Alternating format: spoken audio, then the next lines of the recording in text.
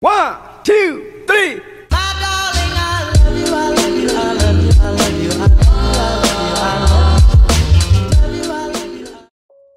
Alright, really quick, this is just a tutorial on how to get plutonium for Black Ops 2.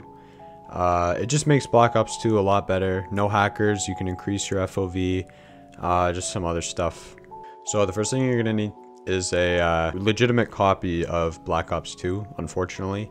I've also heard that you can do this without a legitimate copy of Black Ops 2, but you run into a lot more problems, and I'm not going to be covering that in this tutorial.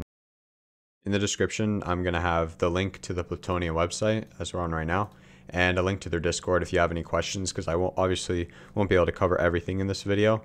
So yeah, just scroll down in the description, check that out, and yeah, let's get on with the tutorial. Okay, so once you're on the Plutonium website, you're going to come to the home page and click download.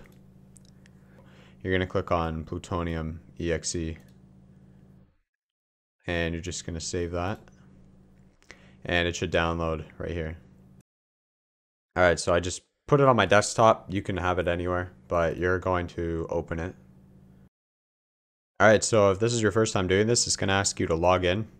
If you don't have a login, just copy this link right here and register for an account.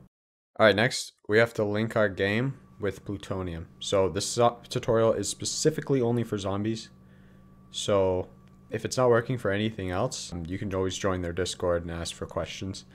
But for zombies, you're going to press game settings, click select dir, click local disk, and then get rid of this and paste in this. I'm going to have it in the description. Make sure it's Black Ops 2, not Black Ops 3 or Black Ops 1. Click enter, then click select folder, and you should be greeted with this. Now we're all done. So you're just going to click play on plutonium. And there you go. Zombies should be running perfectly fine. Again, if you have any problems, check the description for the Discord link.